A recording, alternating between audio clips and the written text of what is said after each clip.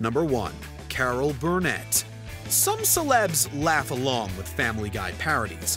Others take offense, but legendary comedian Carol Burnett stands out as one of the few who actually sued. At Quagmire's favorite store, Burnett's charwoman character from her variety sketch show can be spotted.